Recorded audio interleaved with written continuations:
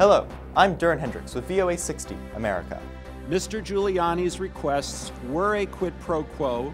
The U.S. House Intelligence Committee is hearing impeachment inquiry testimony Wednesday from U.S. Ambassador to the EU, Gordon Sondland, a key actor in President Donald Trump's alleged effort to pressure Ukraine for incriminating information on his political rivals, as Democrats continue to build their case for impeaching the U.S. leader. Sondland said in his opening statement that Mr. Giuliani's requests were a quid pro quo.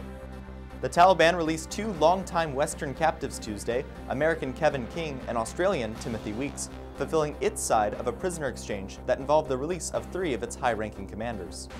A specially equipped Boeing 777 jet took off from Dulles International Airport on Tuesday, taking Bei Bei, a 4-year-old giant panda, back to China. The move comes in accordance with an agreement between the zoo and the Chinese government. That's all for today.